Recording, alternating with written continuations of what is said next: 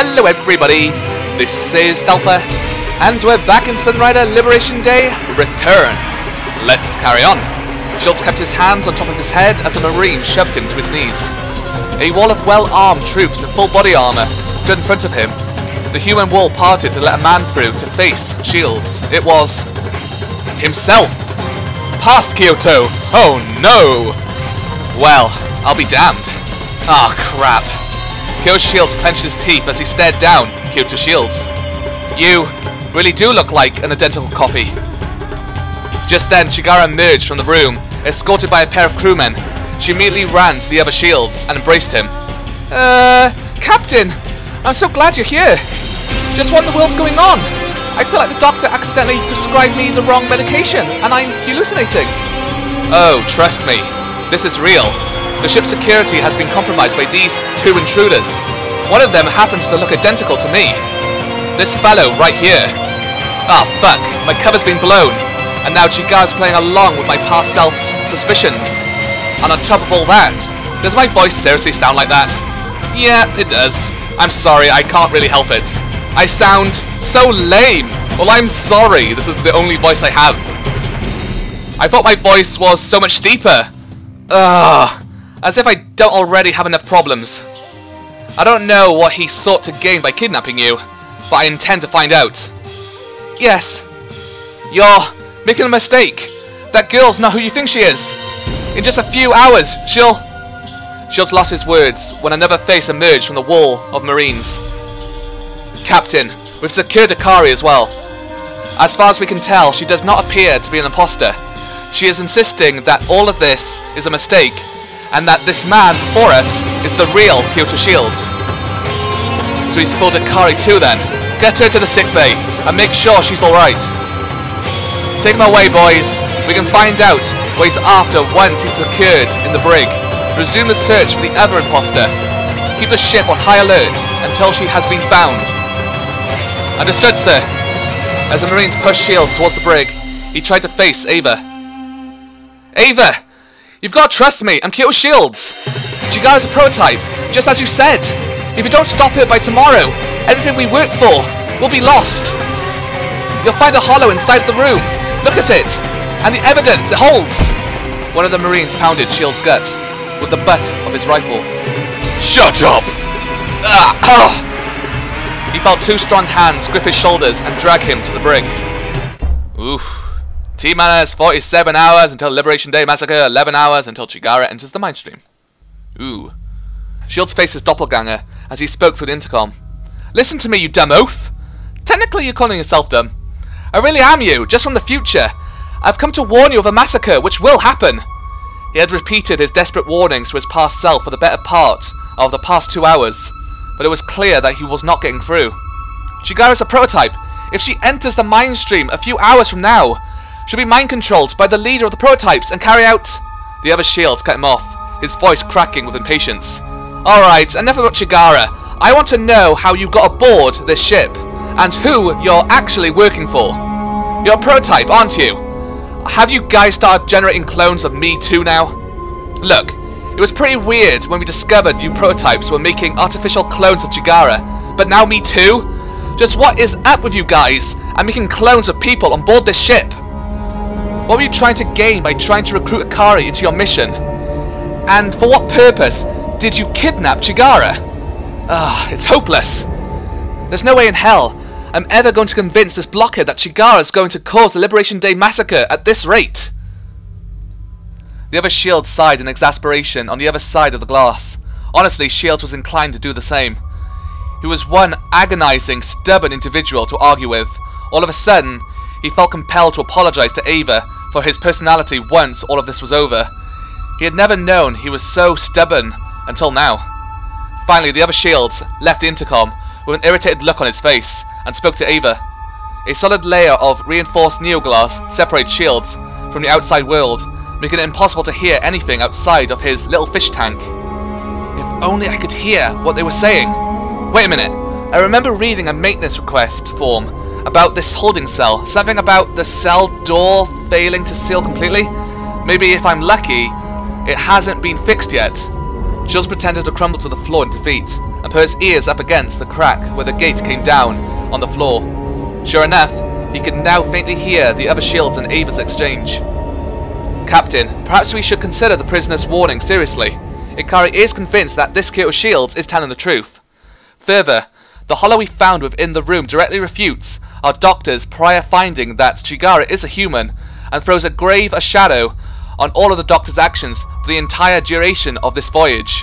In fact, I believe our next move should be to detain both the chief engineer and our acting medical officer under suspicion of espionage. No, first off, he's not Kyoto Shields. Ava, you're still going on about that? How many times do I have to tell you? The prototypes just want to sow division within our ranks. This imposter's probably just their latest attempt at the same strategy. In fact, everything here falls under the same pattern of them, trying to get us to turn on each other. We're one family on board this ship. It's the bond which makes us strong. The prototypes are trying to undermine it. No, you idiot! It's you who's fixated on your goddamn family that you can't see what's obvious to everyone else! Shields nearly banged his head on the cell door in frustration at hearing himself talk. Someone, please give this man a good whoop to the head. Technically, you'll be giving it to yourself then. Just hit yourself, there you go. But Captain! That's enough, Commander! Continue to interrogate the prisoner. Find out what the prototypes are after. That's an order. Understood, sir. With that, the other Shields left the brig, while Ava was left by herself, trembling with anger. It is you who cannot see the truth, Captain. With that, she stormed off into the hallway as well. Shields left alone inside his cell. All he could hear was the sound of his own breathing inside the tiny glass cage. He paced nervously inside the cell as time continued to tick by. Now that he was stripped of his uniform and was wearing nothing but a basic prisoner's jumpsuit, he had no way of telling the time anymore. Now what?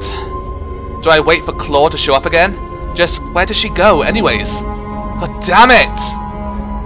T-minus 45 hours before the Liberation Day massacre, 9 hours until Chigara enters the mind stream and turns evil. A short time later, he heard someone knock on the holding tank. Shields looked up to see Icari on the opposite side of the glass, fiddling with the wiring of the brig door. After a few seconds, the gate raised open. He ran out and met Icari. Damn, that was close! Boy, am I glad to see you still in one piece, Cap. Thankfully, your other self's convinced himself that you're a prototype, so it was a piece of cake to get him to let me go, once I acted like I had been fooled too. Honestly, something's been really off with your other self lately. I bet it's his new girlfriend. Guys sure change at the drop of a pin the moment they get hitched, huh? Icari, please don't talk about my other self as if I'm not here.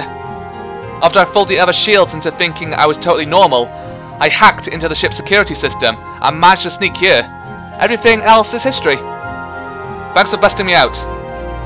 Well, it's not like I busted you out of jail because I like you or anything, you know, backer. You have a future to save, right? Anyway, it won't be long until security finds out what happened. Here, take this. Icari passed him a new set of captain's uniforms. Best I could get my hands on. It should still contain your old command clearance. Thanks. Shields looked around uncomfortably for a place to change, but didn't particularly find anywhere useful. Turn your head.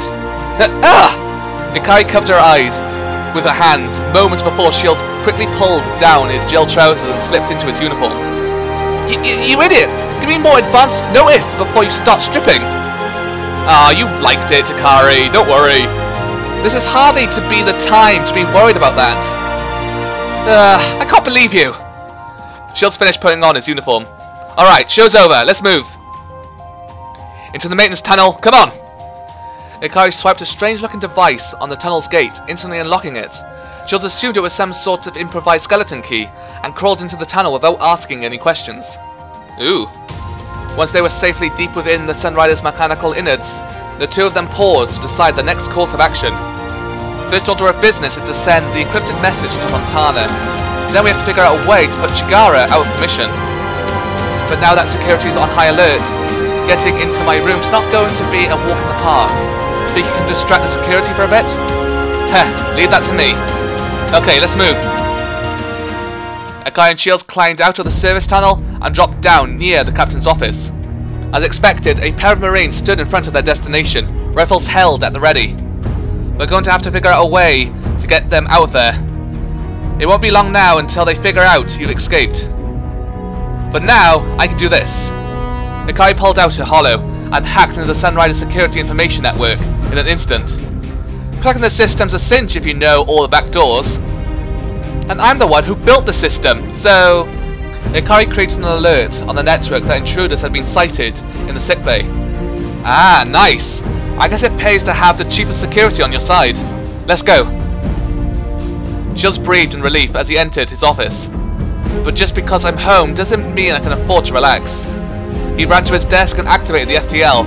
He put in a request to contact Fontana on board the packed assault carrier Vi Victus. The transmission kept beeping, waiting for a response. Shields tapped his desk in impatience as the beeps continued. Come on, you blasted pretty boy. What the hell are you doing? Pick up the damned phone! Shields' chest felt as if it was going to burst as the transmission kept beeping. What the hell is taking so long? Fontana! Taking a bath? Preening in front of the mirror? What? Don't tell me it takes a full hour for you to get dressed and groomed for a goddamn phone call. You goddamn girly boy bastard! There he is. Oh dear. Ah, you know, Shields and Fontana could be best friends, if you ask me. That'd be quite fun to see. Just as Shields uttered those words, Fontana's face appeared above his desk. Or maybe more like just before he uttered those words. Fontana stared at Shields with a decidedly annoyed look on his face. He just disappears! He then cut the transmission. Shit, shit, shit, shit, shit, shit, shit, shit, shit! Shields furiously tapped the button to resend the transmission request. Finally, Fontana appeared once more. What is it, Shields? Surely you did not call me in the depths of the night merely to comment about my face. No, no, no. Listen to me, Fontana. This is goddamn important. Your ships have been... Just then he heard the door to his office open. A lone Marine wandered in. Shit! Fontana, duck! What? Shields and Icari dived behind his desk. Fontana instinctively ducked down as well upon seeing everyone else react the same way. Fontana and Shields grimaced when they realised they were practically sitting on top of each other. Ah! Fontana's hologram partially merged with Shields' body. Are you making a... Shh! There, baby. Everything will be okay. Quiet! No, quiet! Listen, your ships have been hacked with a prototype virus. Tomorrow, they'll use it to assume full control of your ships and attack the combined fleet. You have to do everything in your power to undo the virus. What? Shields? If you speak these words in jest. I'm not joking, but I've got to go. Do it, or else we're all going to die tomorrow. With that, Shields cut the transmission. Well, that went about as bad as it possibly could. Let's hope he doesn't just brush it off as a joke. No man like Fontana would be far too careful to just blow off a warning like that. Cap, one bogey coming our way. Just one. I think we can take him. Okay, on the count of 3. 1, 2, surprise! Oh, 3. The two of them leaped over the desk at the same time, sending a pile of unfinished paperwork into the air. Unfortunately, a rogue sheet of paperwork landed right in front of Shields' face and obscured his vision. Shit! The Marine tossed Icari aside and raised his rifle simultaneously as Shields tore the sheet of paper from his face and lunged for him. They collided and fell to the floor. Shields immediately put his hand over the Marine's mouth and tried to strangle him. Unfortunately, with a swift knee to Shields' gut, the Marine managed to regain the upper hand. Just as the Marine raised his gun to finish Shields off, Icari appeared behind the Marine and smashed his head in with Shields' prized teapot. Gah! Gah! He cringed, expecting his prized heirloom to now be in a million pieces. To his utter surprise, the teapot remained completely unharmed, and judging from the unconscious Marine, apparently hit harder than reinforced steel. Wait a minute, she got reinforced that pot for me. Damn, that girl really must have done something incredible to it for it to still be in one piece after being smashed up against someone's skull like that. I wonder if it's pretty much indestructible. Still, Shields took the teapot away from Icari and returned it to his shelf. Be careful with that. Alright. They ran out of the office before any more Marines could show up. Never mind. However, as soon as they left Shields' office, the duo came face to face with a squad of Marines. Shit! Freeze! Completely outnumbered and surrounded by rifles, Shield had no choice but to put his hands on top of his head. Not quite what I was hoping for, but we could actually use this to our advantage. He motioned for Icari to follow his lead. She slowly put her hands on top of her head as well. Alright, we surrender. But I'm willing to talk. Take me to your leader. Take me to your leader. No need. The other shields emerged from behind the squad of Marines, with the commander. You got some guts breaking into my office. What are you trying to pull in there? I just saved your ass by warning Fontana that the prototype sabotaged his ships. You'll thank me for it later. Hey, other captain? He's telling the truth. I saw him contact Fontana myself. You gotta believe us, cause you're being fooled big time by Chigara. Icari, I don't know what's going on, but you helped this imposter escape by hacking into our security system. When I brought you on board this ship, you swore that you would play by my rules. What happened to that? Hey, snap out of it! You're not acting like yourself. Captain, I'm inclined to agree. The past few days you have exhibited strange symptoms whenever we broach the topic of our chief engineer. Now even our chief of security believes that Chigara seeks to sabotage our mission. Should we not reevaluate our approach given these new developments? I don't see any new developments, just the same old prototype plot to split this ship apart. Commander, you are out of line. With all due respect, Captain.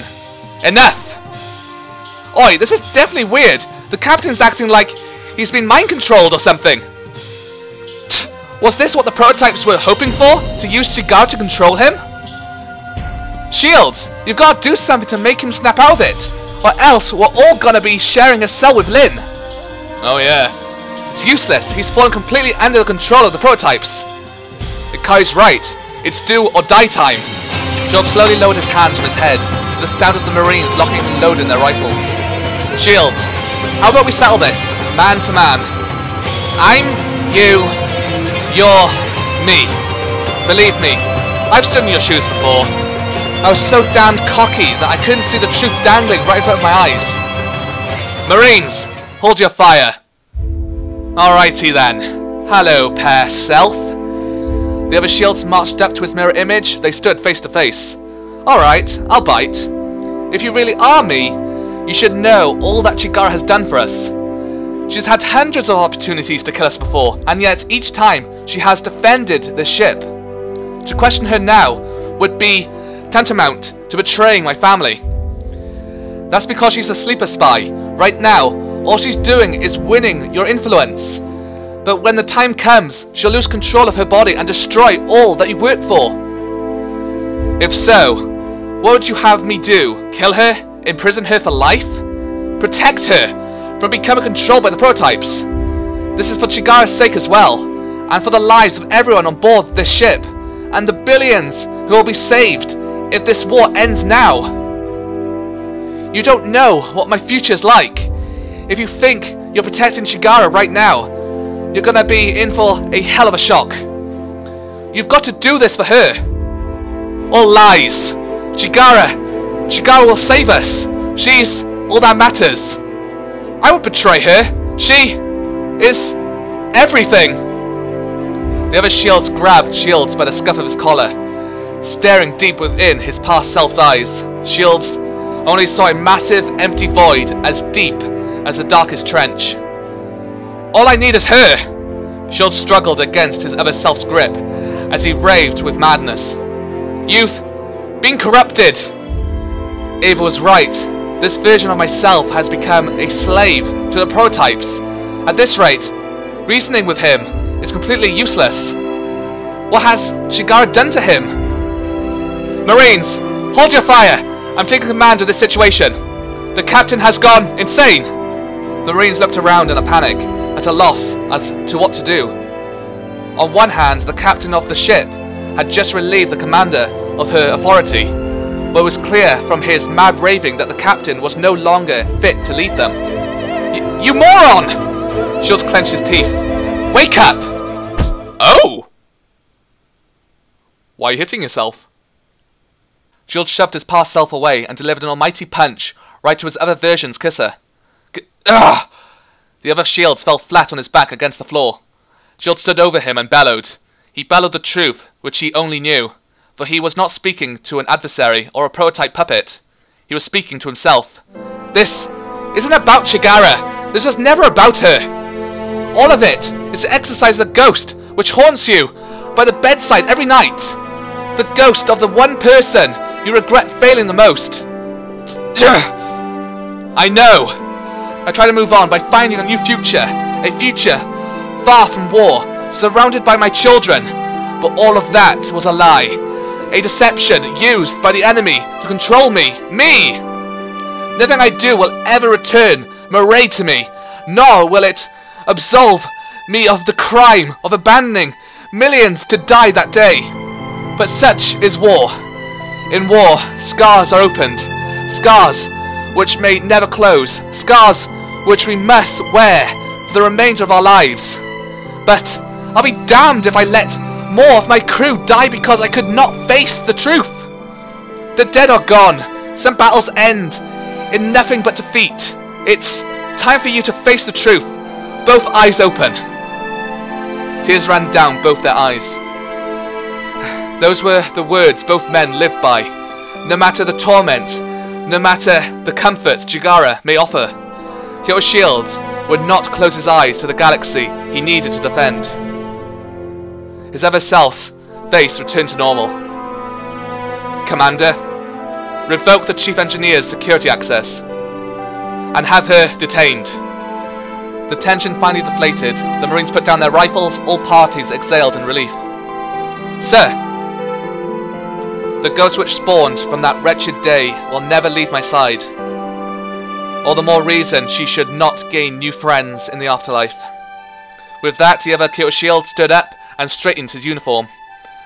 I am conveying an emergency staff meeting. We will have to devise a new battle plan without Chigara's participation. Commander, get the lieutenant. As for my other self, I am sure his insight will be most valuable in the coming battle. Heh, after all, he's at least as smart as I am. I wish Kyoto could just smile. It's annoying me now. Despite the two men being at each other's throats a second ago, Shields could not help but chuckle at his own joke. So, have we succeeded? I guess we're not on a bad end then. I don't know.